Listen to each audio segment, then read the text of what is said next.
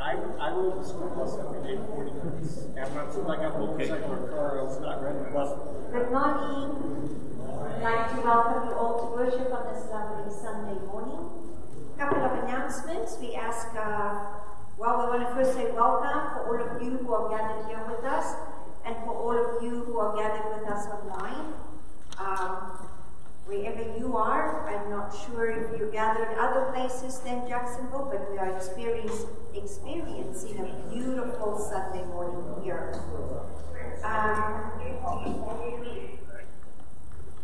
Ask that you please silence your electronic devices if you haven't already done that. Also, please fill out the green attendance slip that is in your bulletin. Pass it to the center aisle where it will be collected later on in the worship service.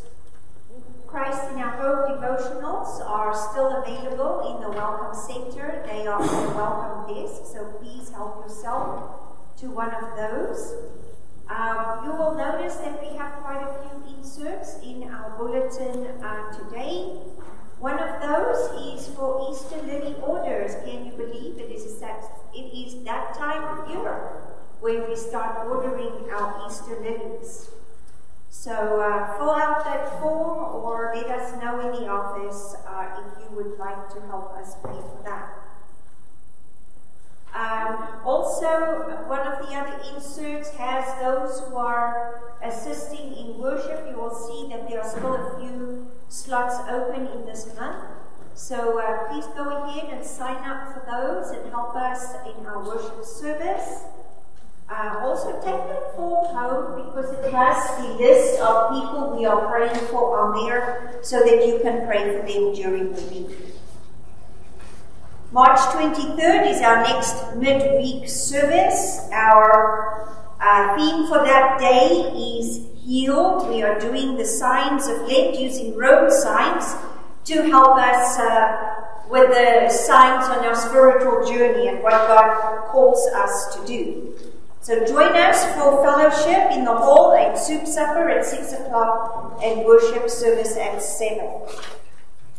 Today we start with Sunday school for our children. Just be aware of that. They will be gathering in the Sunday school room in the back of the beer that has been prepared for them. And our material that we're using this year is Holy Moly. So everywhere you see signs, Holy Moly, Sunday school is back. Sounds great, doesn't it? Okay, Mandarin Food Bank is still in need of canned tuna, dry cereal, and mac and cheese. You will see an update every month as their needs change. But I believe that we will have a new list for you already next week. So please just pay attention to that. Are there any other announcements for the good of the community? Any questions, comments online, Bob? No, ma'am. No? Awesome. Okay, we have some birthdays that are being celebrated this week. We pray on or say happy birthday on the 21st to Edson Wakianjala, on the 24th to Beverly Brown, and on the 26th to Callie Baker. So happy birthday to all.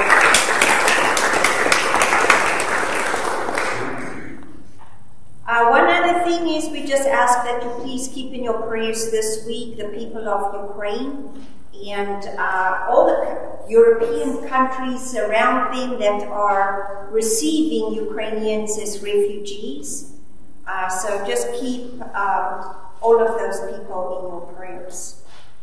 Okay, Sandy has a little update on the baby pantry that she would like to share with you, and then after that we will continue with our prayer. Good morning. Good morning. Lend me your ears. In case you haven't read the messenger or haven't been to church physically lately for a while, I'd like to tell you about our baby pantry and how that ministry is going. With the leadership of Carol Gomez, the baby pantry has gone from empty shelves to overflowing shelves. She has also been partnering with Fruit Cove Baptist Church which has a program for single women. It is called Embrace Grace. And it provides oil changes, tire repair, and so forth for free.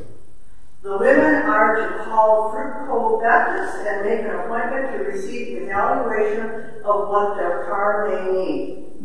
As women interact with them, they also receive a flyer from MLC that has been made up telling about the baby pantry. Now, let me tell you what needs to be done to enhance our ministry, because we are only helping 2 families right now. We are in need of single mothers that are in need of whatever youngsters need. A concern that has become apparent is that we haven't been able to draw single mothers from the most desperate areas in Jacksonville or St. John County. I realize that we are an older congregation, although I'm pretty sure that us older folks probably have younger mothers within our families or might even work with them. A suggestion that I have is please take a flyer and ask a friend if they know of someone. God has provided, and we need our hands and mouths to continue His work. God bless you all, and thank you. Thank you.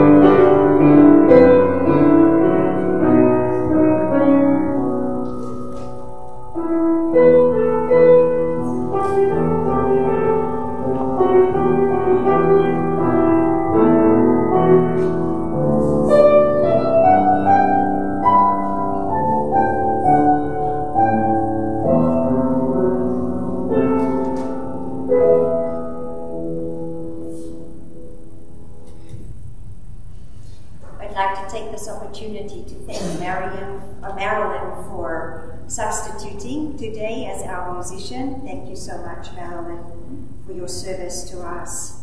Please stand as you are able.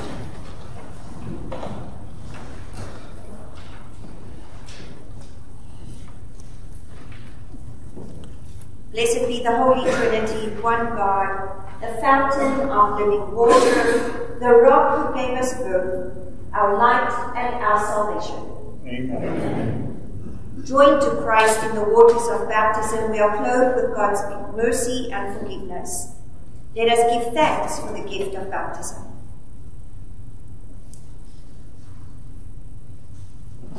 We give you thanks, O God, for in the beginning your Spirit moved over the waters, and by your word you created the world, calling forth life in which you took delight.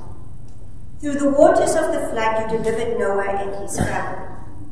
Through the sea you led your people Israel from slavery into freedom. At the river your son was baptized by John and anointed with the Holy Spirit. By water and your word You claim us as daughters and sons, making us heirs of your promise and servants of all. We praise you for the gift of water that sustains life, and above all we praise you for the gift of new life in Jesus Christ. Shower us with your Spirit and renew our lives with your forgiveness, grace, and love. To you be given honor and praise through Jesus Christ our Lord, in the unity of the Holy Spirit, now and forever. Amen.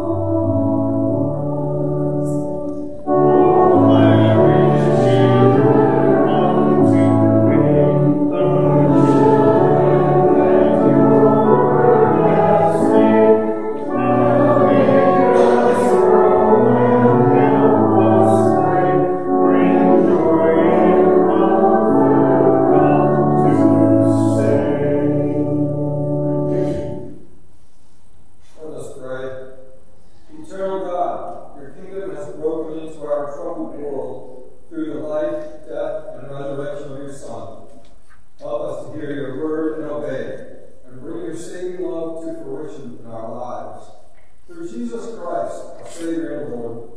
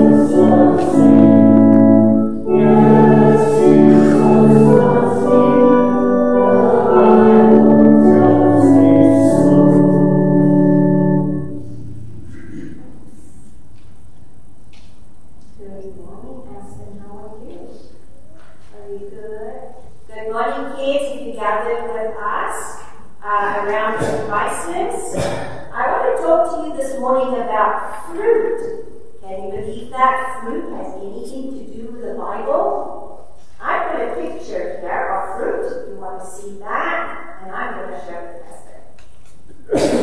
See those fruits? Which one is your favorite? Do you have a favorite fruit? Oranges? Oh, I like oranges too. And I like grapes. They're good too, aren't they? Yeah. Well, can you imagine having a fruit tree in your yard that doesn't ever have any fruit? What good is the tree? Well, maybe it can be good for shade, but it's not really good for anything else, right? Well, in today's story, in today's Bible lesson, Jesus tells a story about a man who had a fig tree. And the fig tree didn't bear any fruit. So the man said to the person who was tending his garden, chop it down. And the man said, no, don't do that. Give me one more year. Let me help and see if I can make it bear fruit. He was good, wasn't he? He gave the tree another chance. You know, Jesus does that with us. Jesus asks us to be kind and loving. Those are the fruits that we do. We are when we're kind, when we're loving, when we help people to live in peace with each other, like when we say sorry when we hurt other people. Those are kind of fruits that we do. Oh, you got a boo-boo here? Oh, I'm so sorry. Oh, is it from your house? I'm so sorry for that. And Jesus is sorry too. And Jesus is sorry when we hurt. Well, Jesus asks us to be sorry when we hurt other people. So those are the fruits that we bear. But you know what? Even if instead of saying sorry, or if we are being mean or nasty to someone, we can ask them to forgive us, but we must also ask God to forgive us, and then God gives us a second chance. Isn't that nice? Isn't that good news for us? Yeah. So let's pray and ask God to help us this week. Can you say after me, thank you, Father, for giving us a second chance to live more like Jesus every day. In Jesus' name we pray. Amen. Amen. Would you like to take this picture with you? No? Okay. Let's go back to our seats. We continue with the lessons.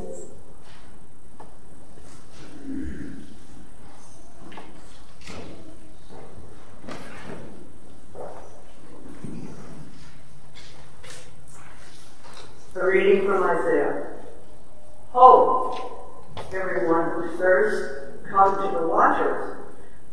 And you that have no money, come buy and eat. Come buy wine and milk without money and without price. Why do you spend your money for that which is not bread, and your labor for that which does not satisfy? Listen carefully to me, and eat what is good, and delight yourselves in rich food. Incline your ear, and come to me. Listen, so that you may live.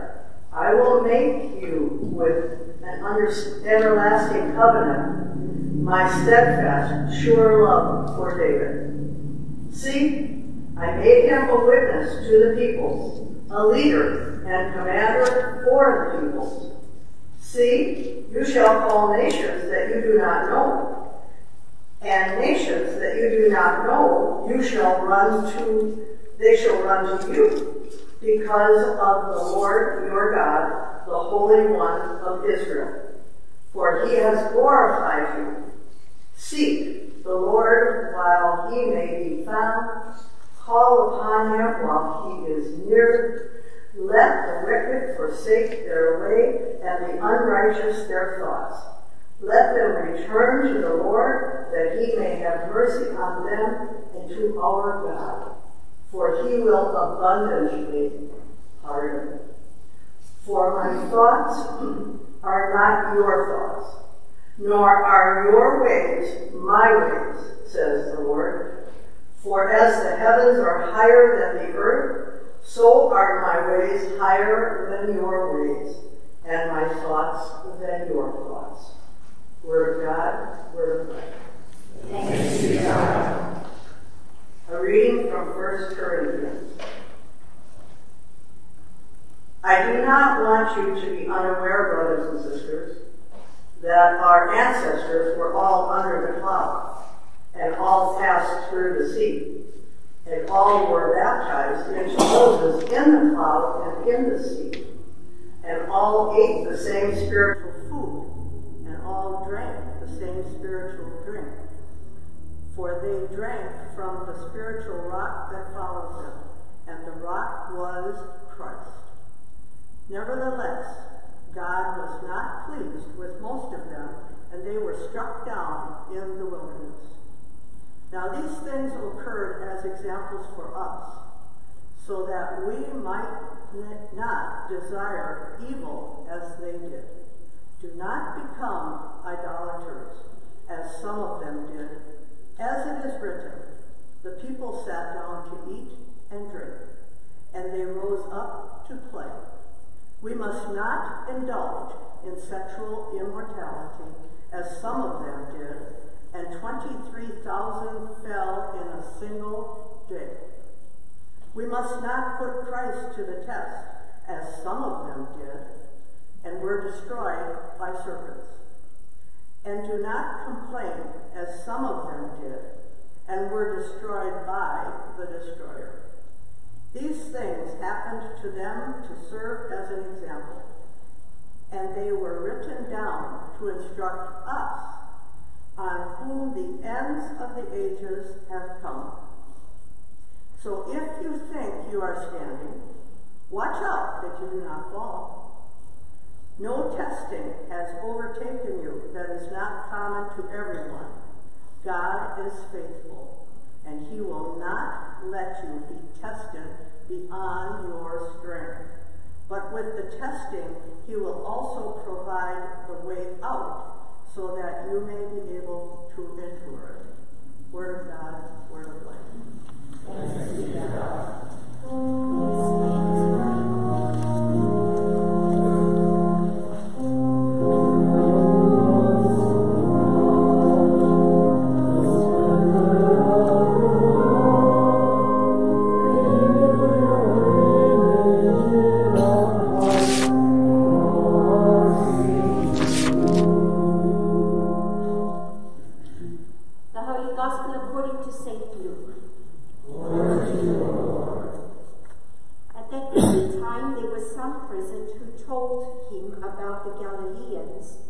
whose blood Pilate had mingled with their sacrifices. Jesus asked them, "Do you think that because these Galileans suffered in this way, they were worse sinners than all other Galileans? No, I tell you, but unless you repent, you will all perish as they did. Or those 18 who were killed when the Tower of Siloam fell on them, do you think that they were worse offenders than all the others living in Jerusalem? No, I tell you. But unless you repent, you will all perish as they did." Then he told this parable. A man had a fig tree planted in the vineyard, and he came looking for fruit on it and found none. So he said to the gardener, "See here, for 3 years I have come looking for fruit on this fig tree, and still I find none. Cut it down. Why should it be wasting the soil?" He replied, "Sir, let it alone for 1 more year, until I dig around it and put manure on it. If it bears fruit next year, well and good. But if not, you can cut it down." The Gospel of the Lord. Praise to you, O Christ. You may be seated.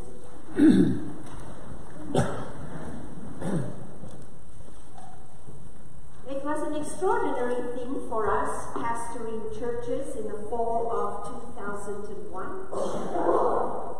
The World Trade Center towers had fallen. The entire wing of Pentagon was laying charred wreckage. Yellow caution tape still outlined the site near Shakespeare, Pennsylvania, where the plane crashed.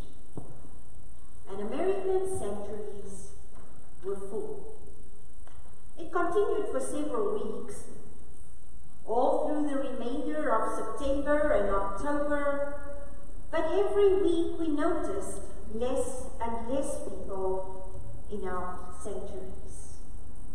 Well before Thanksgiving weekend, attendance was back to what it was before September 11th. What have we just experienced, we asked ourselves at the time. Was this a spiritual revival? Well, if it was very short-lived. The shock of September 11 attacks propelled many Americans back to their religious roots seeking consolation. But soon as the shock of the event wore off, it was back to business as usual. Now we are more than 20 years beyond that day. Did you realize that there is no student in school alive today that was even born in that time? This far out from the disaster, what, if anything, have we learned as a nation from these experiences? What have we learned as individuals about our spiritual life? I dare to say the short answer is absolutely nothing. Well, that conclusion already was made 5 years after the event, when Christian pollster George Barna completed a massive study of American religious life. Barna and his team of researchers interviewed over 8,600 people, and they studied 3 areas of religious activity, 5 areas that were indicators of religious belief, 3 areas pertaining to spiritual commitment, and 8 areas related to faith identity. And they found that all of these indicators of faith are virtually identical to the norms prior to September 11, 2001. This horrific event may have driven Americans into churches, but clearly what the church had to offer by way of encouragement and consolation was not enough to keep them there. What do we make of it? Let's look at today's gospel lesson. Some people come to Jesus and ask a very difficult theological question. A horrific event had just happened in a temple in Jerusalem. There was some rioting in the city. In retaliation, Pontius Pilate, the Roman governor of the time, sent a detail of soldiers right into the temple, where they put several worshippers to the sword. Luke calls them the murdered victims, the Galileans whose blood Pilate had mingled with their sacrifices. In other words, this was an act of state-sponsored terrorism. And the people want Jesus to address the meaning of the terrible temple slaughter. Their question is the same as the one that we who gathered in churches on September 16, 2001 asked. And that is why. Jesus answers their question with a different question. Do you think that because these Galileans suffered in this way, that they were worse sinners than all other Galileans? No, I tell you, but unless you repent, you will perish just as they did. So I ask you the question, do you think that those people who perished in the Twin Towers, or in the Pentagon, or on Flight 93, were worse sinners than the rest of us Americans? Of course they were not. Bond traders peering into their computers, naval officers sipping coffee around a table, workers collecting dirty dishes at restaurants, firefighters ascending smoking staircases. All of these people who perished were no worse sinners than anyone else. God did not single them out for punishment on that day. They suffered and died simply because they were in that place at that time. The thought that death can visit us suddenly and unexpectedly, just as it did on that day in September 11, makes us reflect, sure.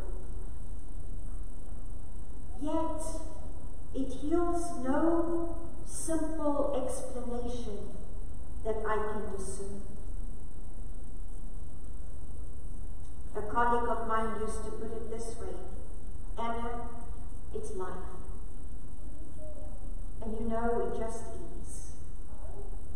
Why do some people die and others don't? We don't really know the answer to that. But again, we delve into the scriptures, and here in Luke 13, Jesus refers to a second incident.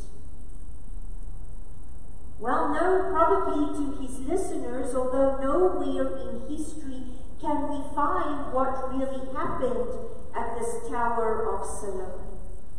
Jesus asks his listeners, or those 18 who were killed when the Tower of Siloam fell on them, do you think that they were worse offenders than all the others living in Jerusalem?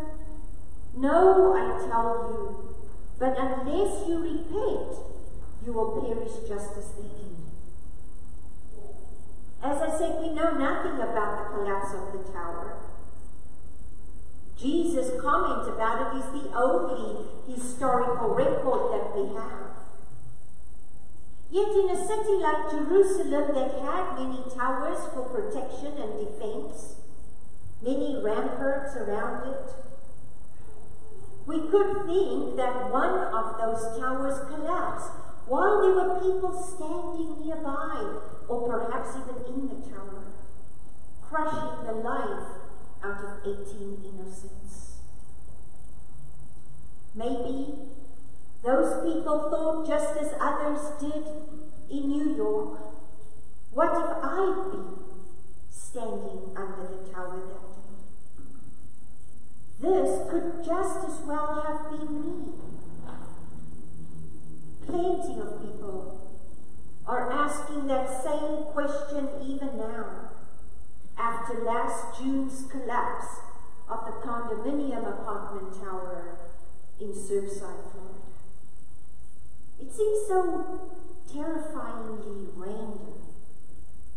One moment those residents of that upscale condominium building were asleep in the bed, and the next moment half of the building simply fell apart.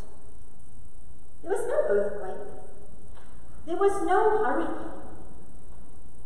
Just the domino effect of a whole series of flaws in the building's construction and the exacerbated years of deferred maintenance. Did those people deserve to die? I would say by no stretch of the imagination. Some people in that condominium survived, but that was only because Their apartments were on the other side of the building. And then there were those who didn't even live there. They were only there for a short-term visit, visiting friends or using a friend's condominium for a few days of vacation, who died.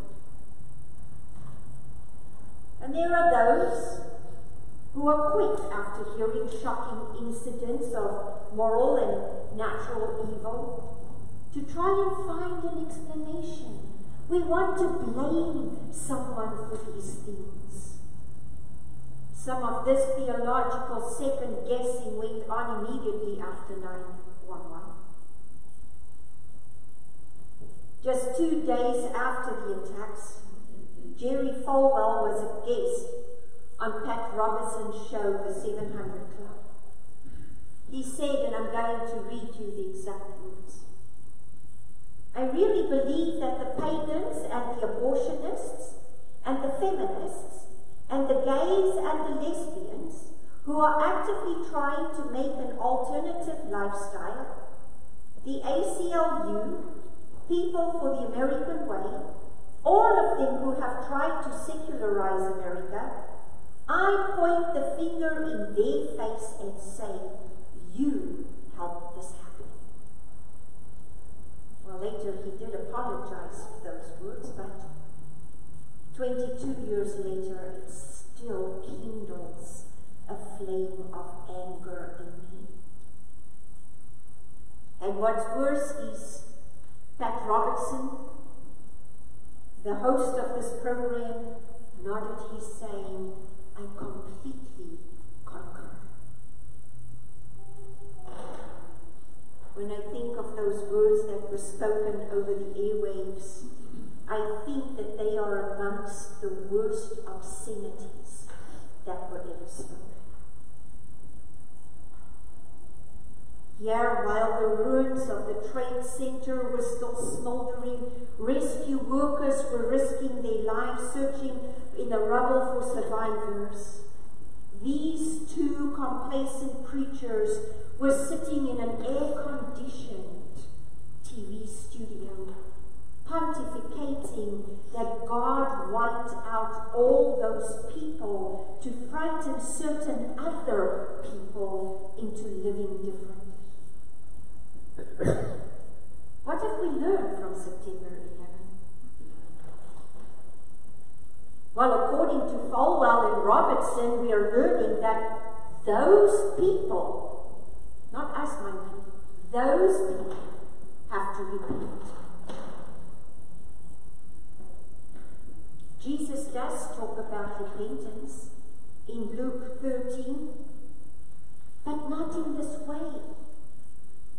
Jesus explicitly declares that these disasters from that time of Jesus to our time today are not punishments for sin.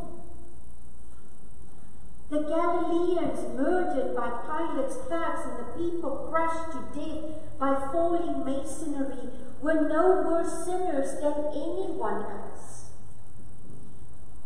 Yet Jesus goes on to say that we, all of us, ought to repent when we hear of these disasters. Because these disasters demonstrate how fragile life can be and how dependent we always are on the grace of God. Rebecca Solnit, an author, wrote in 2020 an article in Britain's Guardian newspaper about what disasters teach us. Of course, as you can expect or suspect, it was about the coronavirus pandemic.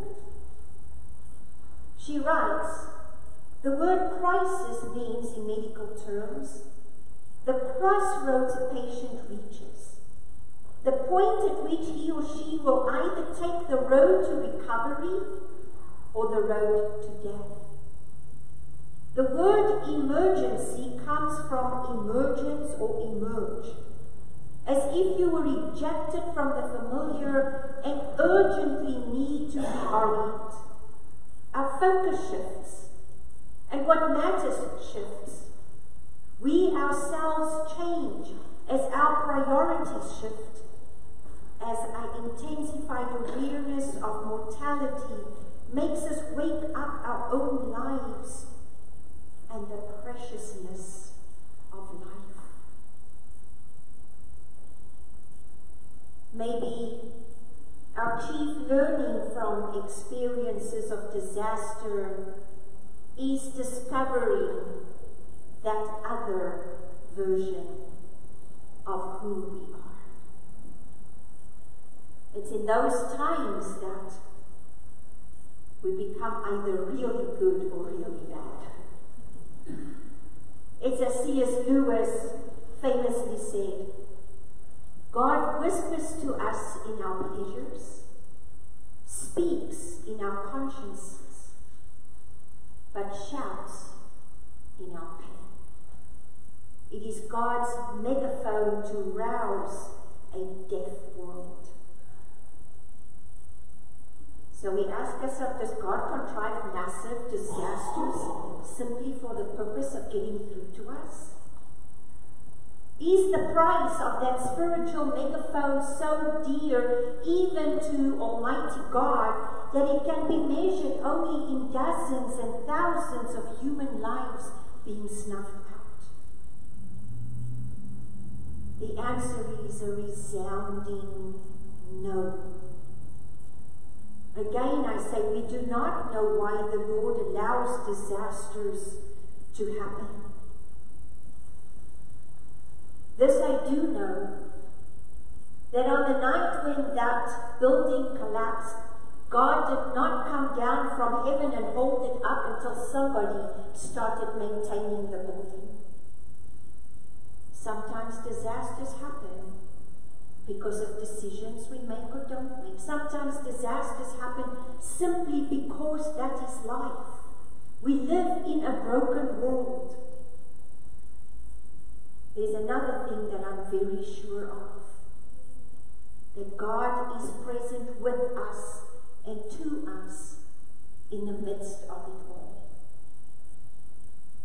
The Presbyterian Church has a brief statement of faith that starts with these words. In life and in death, we belong to God. Paul wrote, whether we live or whether we die, we are the Lord's. That is the lesson that we learn from September 11 disasters, Hurricane Katrina disasters, Surfside Tower collapsing disasters, and any other disasters that lead to massive loss of life.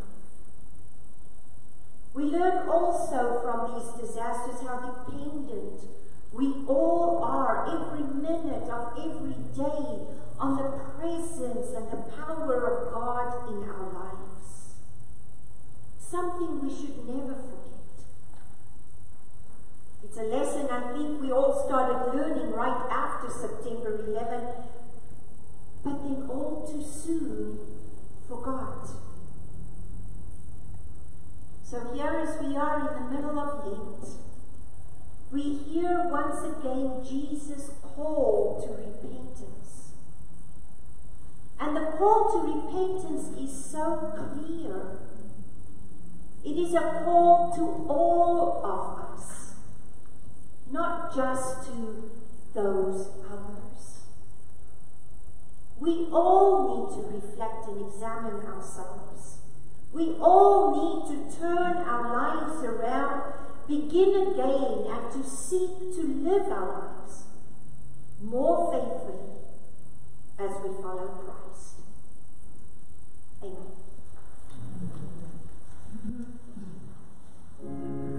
Please stand as we sing together.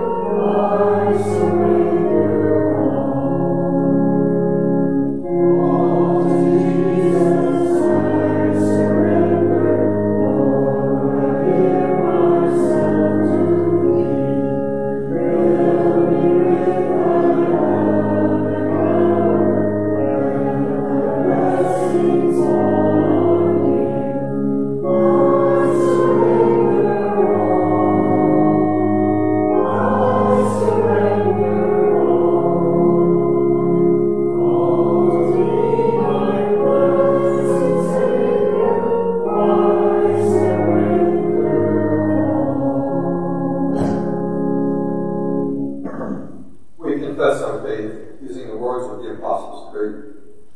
I believe in God the Father Almighty, creator of heaven and earth.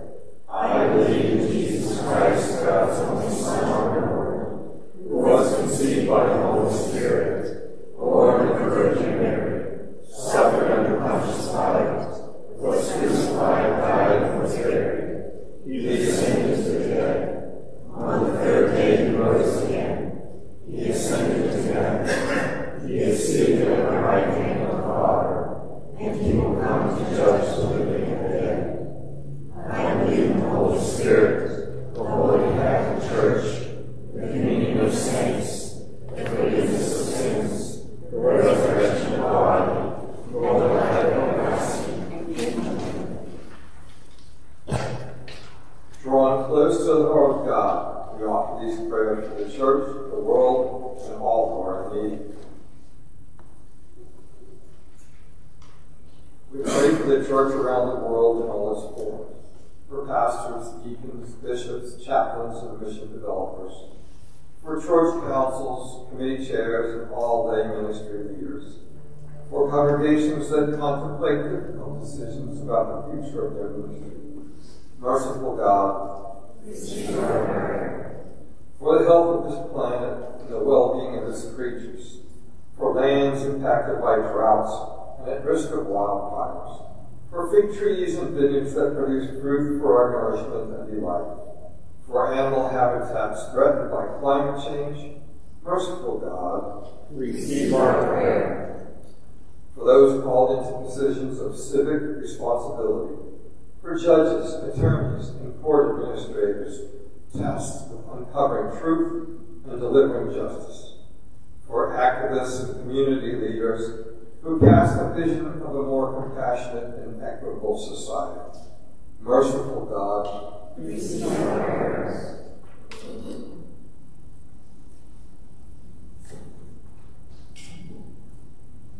For those who call upon you for mercy, for all who live in poverty and experience hunger, for any who feel tested beyond their strength, for those who are hospitalized or near death, and for all in need of healing, especially Austin, Barbara, Bert Baker, Betty Gerson, Brandon Traver, Brenda, Charlotte Dustin, Chuck Swain, Dave, Dick, Dustin and Cindy Darby, Earl, Edson, Shantae, and Sakila, Esther Lopez, Gomez, Greg, Hal, Ismail, Halloween Lena, Keith Strock, Kelly Feingold, Kim, Leon Owen, Marie, Melissa, Morgan, Pam, Philip, Ron Smith, Roy Hacker, Ruth, Sue, Teresa, Thomas Alfred, Tom Traver,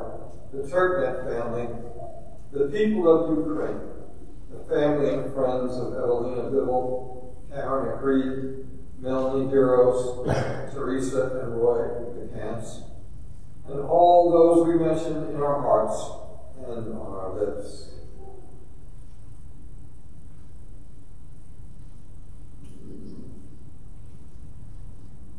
Merciful God, receive our prayer. For the advocacy efforts of this congregation, for those whose faith leads them to speak difficult truths and engage in difficult conversations with policymakers, for those who promote mercy over vengeance or retaliation.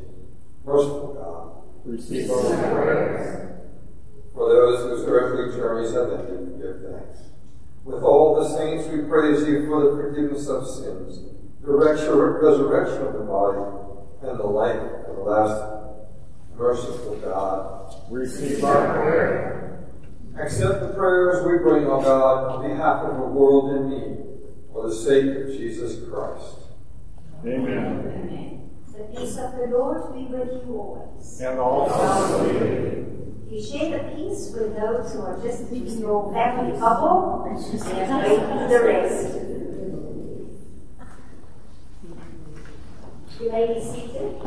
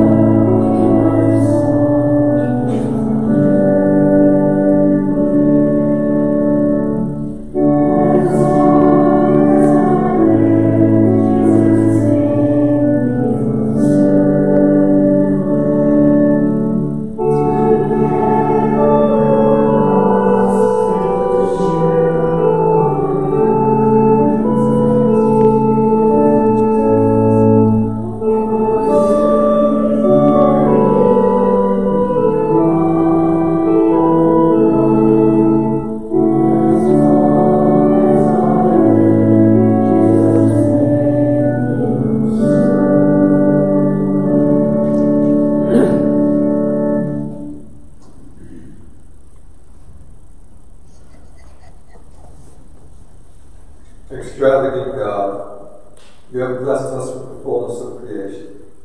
Now we gather at your feast, where you offer us the food that satisfies. Take and use what we offer here. Come among us and feed us with the body and blood of Christ, in whose name we pray. Amen. The Lord be with you. Also with you. Lift up your hearts. We lift them to the Lord. Let us give thanks to the Lord our God. It is right to give our thanks and praise. Blessed be you, O God of the universe. Your mercy is everlasting, and your faithfulness endures from age to age. Praise to you for creating the heavens and the earth. Praise to you for saving the earth from the waters of the flood. Praise to you for bringing the Israelites safely through the sea. Praise to you for leading your people through the wilderness to the land of milk and honey. Praise to you for the words and deeds of Jesus, your anointed one. Praise to you for the death and resurrection of Christ. Praise to you for your Spirit poured out on all nations. In the night in which he was betrayed, our Lord Jesus took bread, and he gave thanks and broke it and gave it to his disciples, saying, "Take and eat. This is my body given for you. Do this for the remembrance of me." Again after supper he took the cup, and he gave thanks and gave it to them to drink, saying, "This cup is the new covenant in my blood, shed for you and for all people for the forgiveness of sin. Do this in remembrance of me." With this bread and cup we remember our Lord's Passover from death to life, as we proclaim the mystery of faith. Christ is died, Christ is risen, Christ will come again. O God of resurrection and new life, pour out your Holy Spirit on us and these gifts of bread and wine. Bless this feast. Grace our table with your presence. Come, Holy Spirit. Reveal yourself to us in the breaking of the bread. Raise us up as the body of Christ for the world. Breathe new life into us. Send us forth, burning with justice, peace, and love. Come, Holy Spirit. With your holy ones of all times and places, with the earth and all its creatures, with sun and moon and stars, we praise you, O God, blessed and holy Trinity, now and forever. Amen. Gathered into one by the Holy Spirit, let us praise Jesus taught us. Our Father in heaven, hallowed be your name. Your kingdom come, your will be done, on earth as in heaven. Give us today our daily bread. Forgive us our sins as we forgive those who sin against us. Save us from the time of trial, and deliver us from evil. For the kingdom and all power and the glory and grace, now and forever. Amen. Give us food and drink for the journey. Take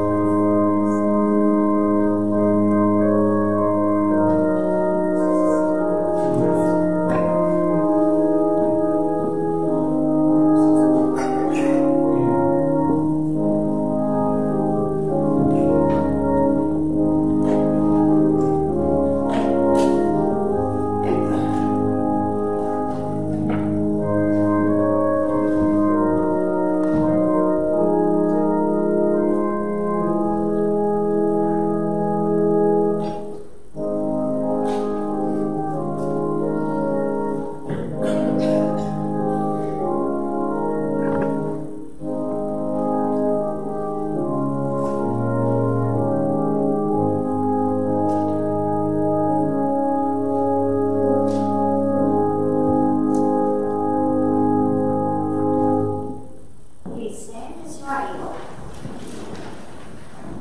Now may the body and blood of our Lord Jesus Christ strengthen you and keep you in his grace. Amen. Let us pray. Blessed Jesus, in this rich meal of grace, you have fed us with your body, the bread of life. Now send us forth to bear your life-giving hope to a world in need. Amen. You are children of God, anointed with the oil of gladness and strengthened for the journey. Almighty God, motherly, majestic, and mighty, bless you this day and always. Amen.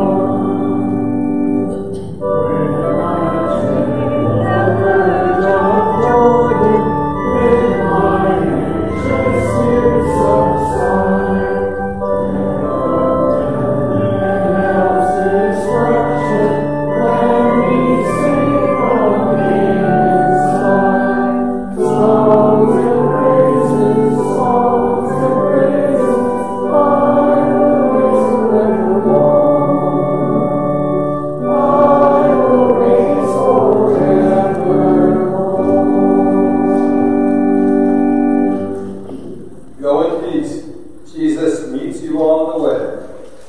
Thanks be to God.